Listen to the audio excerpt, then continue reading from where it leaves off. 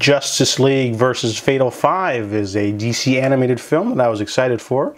It's the return of the Bruce Timm style animation as well as the voice acting from the original Justice League animated series and Justice League Unlimited.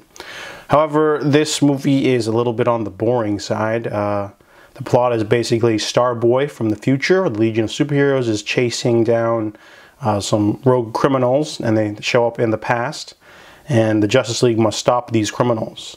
And the movie does have some interesting action sequences. There's lots of hard-hitting punching, and I like that. However, there's barely any story. Most of the movie is about Jessica Cruz. She is a new Justice League member in training.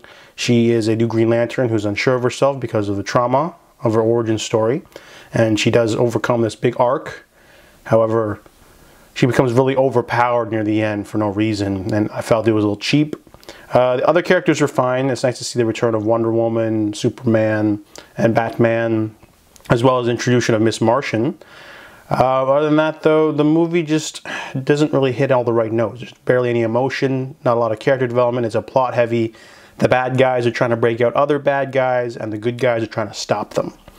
Other than that, though, the animation's fine. I like the action sequences, but this was a very tepid and slow entry in for the DC animated movies. So I give Justice League versus Fatal 5 a 6 out of 10.